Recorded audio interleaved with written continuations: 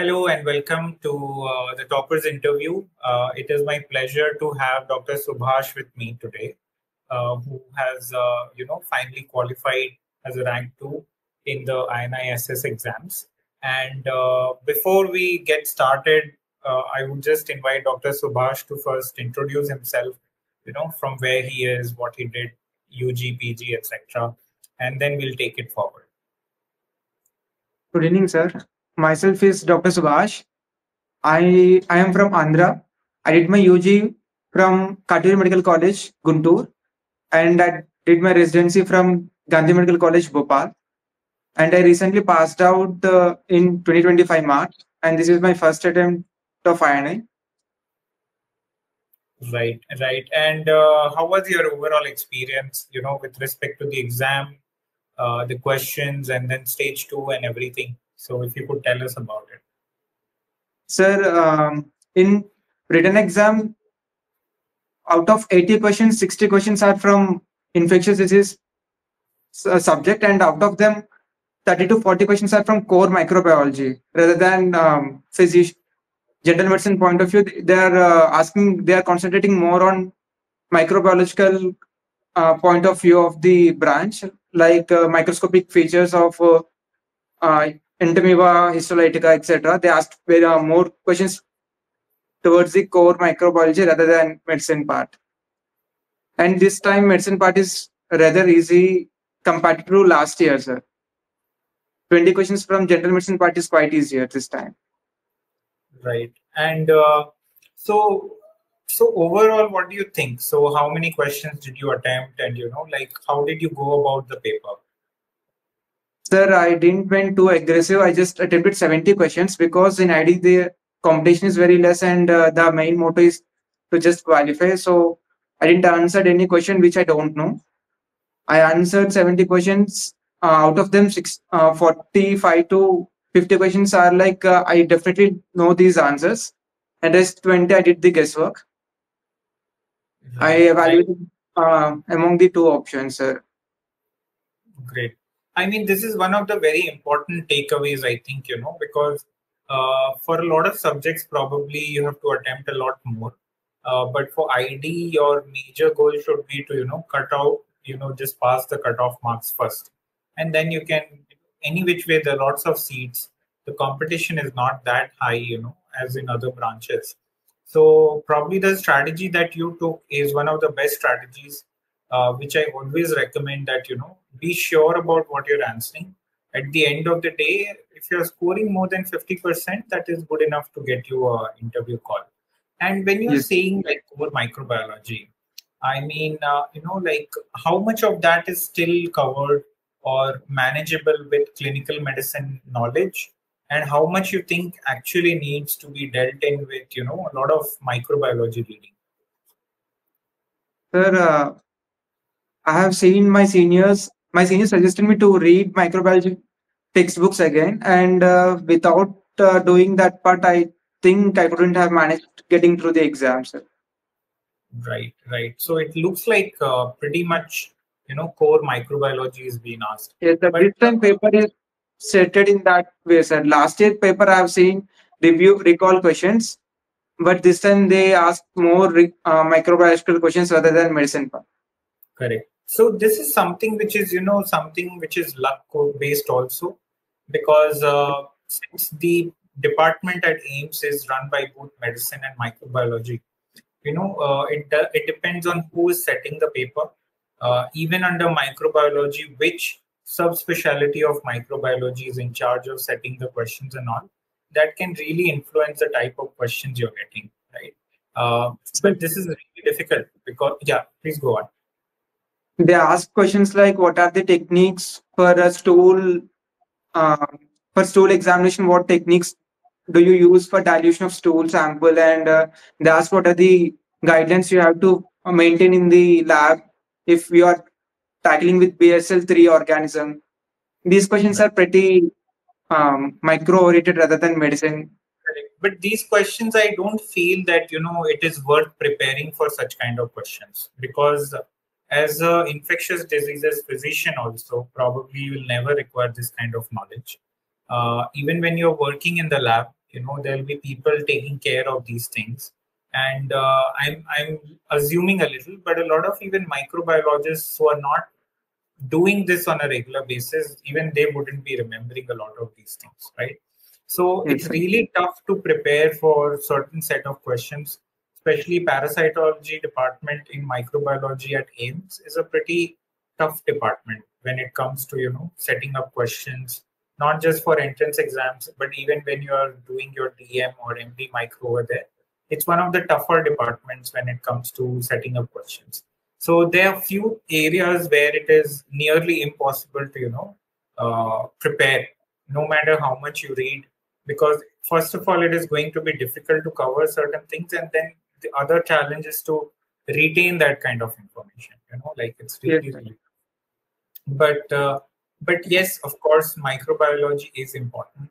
However, in terms of when we discuss clinical, medicine, probably it's very tough to cover all microbiological aspects.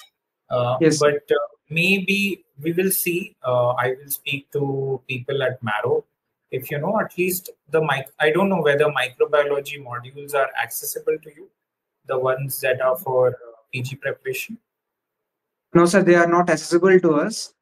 Okay. Whatever the strategy that I followed is I read whatever the classes you told me. I just read all those. I visited all those lectures. Apart from these lectures, I used Shivkas ma'am notes, which I Right. prepared used for my PG preparation. I Right. just compared both the notes and I used to write the extra points, which I felt that they might come in the exam part. Right. I mean, that's a pretty reasonable strategy because, there's a lot in microbiology. Like infectious diseases as a subject, it's actually a combination of two big subjects. One is internal medicine and the other is medical microbiology, and both these subjects are pretty huge. So the amount of reading that can go into it, I mean, there is no end to it. For example, if we start discussing any infection, say, for example, first 1 hour can just become a discussion of microbiology, and the second hour can just become a discussion on the clinical aspects. So it's really tough, and then it will be just like preparing for your DM course rather than preparing for the DM entrance. So that is one of the challenges. But any which way, do you feel that the modules that we have tried to cover, there are few videos that are still pending for that will be uploaded, because I did see the recall questions and we had already recorded those. They're about to get uploaded. So, but do you still feel that, it was in some way helpful while you're preparing for your exams? Sir, whatever the topics you have covered, they are pretty useful, and I don't think you can't incorporate microbiological part in those videos. And you almost covered entire Harrison infectious part, so I don't think you need not to add any video content apart from what that is available in the Maru itself. Right. But But what we are microbiological part, doing I is, think it yeah. So what we are doing is, for example, I saw that liver abscess case question was there. So all of that is already been, it's probably under the final stages of editing and all that will get uploaded. One thing that I really want to cover in our subsequent recordings is diagnostics. So again, diagnostics is a huge aspect, but what I'll try to do is make it very concise so that people understand what is a rapid test, what is an ELISA, what is a next gen sequencing, what is multiplex PCR or PCR. Again, these are so specialized as topics in themselves that I can't discuss them in detail because even I don't understand those things in that great details. But what I want to do is put in a clinician's perspective, basic understanding of a test and all that. So that I'm working on, so that we'll incorporate. But so a lot we have discussed about the exam. So just for our viewers, for people who might still be in, double minds as to what to do as a subspecialty. First of all, I really don't like calling DM branches as super specialties. They're all subspecialties under is that medicine. they are the specialty of Medicine medicine. That's is what my story always says. correct, correct. So medicine is and will always be the parent subject, and everything else is a subspecialty under medicine. So how did you arrive at this decision for pursuing infectious diseases? What do you tell to people who are still confused and are not able to decide, like what could be those pointers for others? Sir, as you yourself said that every branch is in subspecialty rather than super specialty, but I guess ID and Rheumat are the only two subjects where you can read and treat entire system again.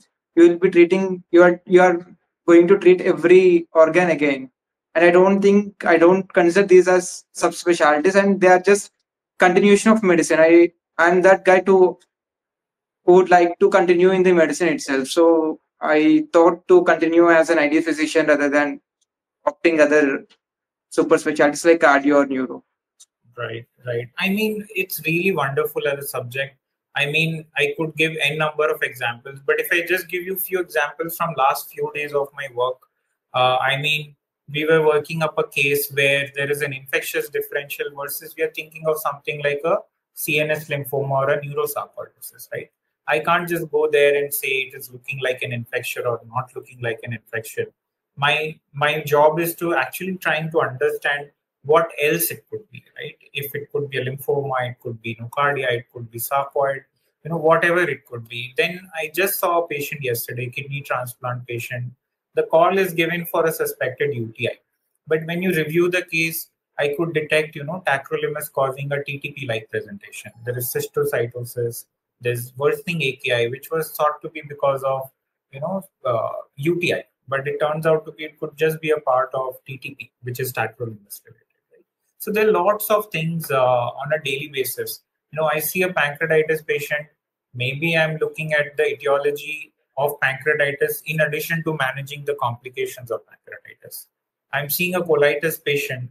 I'm not just thinking of infectious causes of colitis. I'm also thinking of drug-induced ischemic colitis.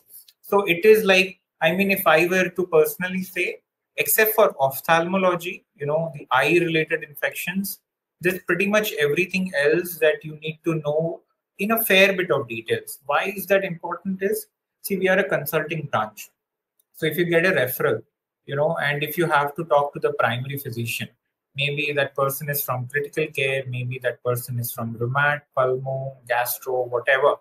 But when you discuss the case with them, it should feel like that you know the patient, you understand the clinical presentation rather than just trying to pitch in with certain infectious differentials, right?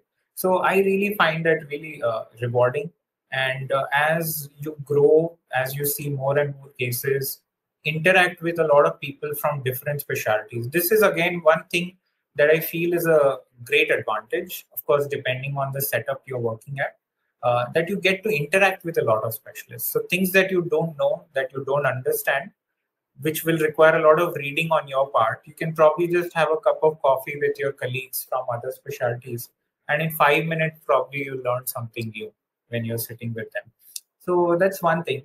But so other than that, like what do you plan for yourself? You think that you're looking for somewhere outside, you want to complete your DM, go somewhere outside, train further, you want to come back to your native place? Have you thought about this? Any of this? Sir, after my DM, I'm thinking to do fellowship in transplant. Oh,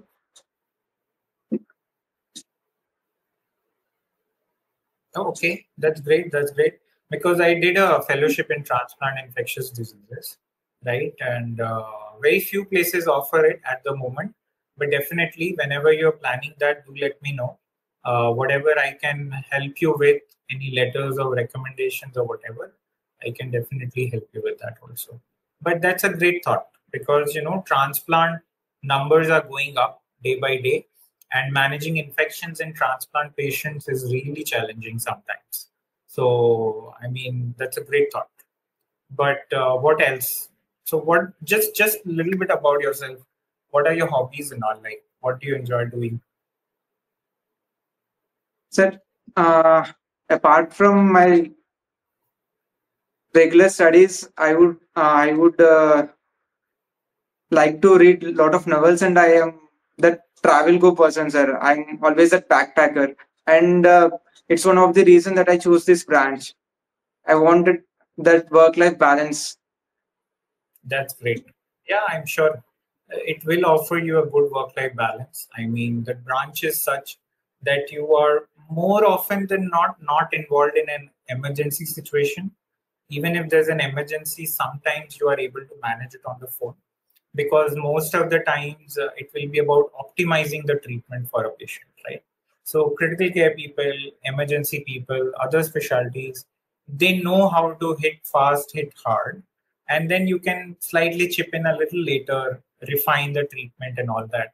So that way, I think it does offer a good work-life balance, especially how it depends on how you manage work.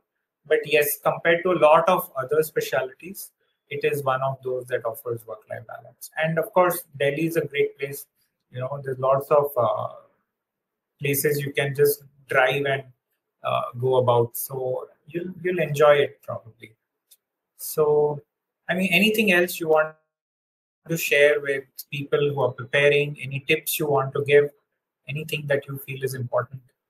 Sir, the only suggestion that I would give is, apart from reading Marrow super specialty notes, I would like them to read their micro notes which they prepared for their UG days. It definitely going to help in clearing the exam.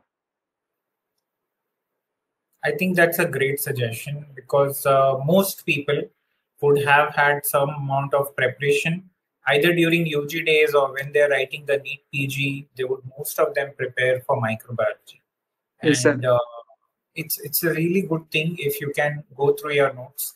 It will really help you, because we can't cover microbiology in details. So a lot of those things will be really helpful.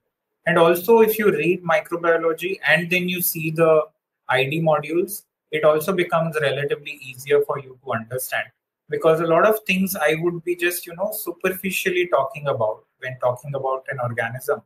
But once you have read microbiology, you can actually read between the lines also, Yes, sir. especially when we are Exactly. discussing during the class. So I think that's great, and I really wish you all the best, and Thank you, sir. congratulations once again. And Thank you. we'll see each other again. We'll be part of the same alumni group, so don't worry about it. We'll definitely meet once in a while. Thank you so much. Yeah. All right then. Thank you.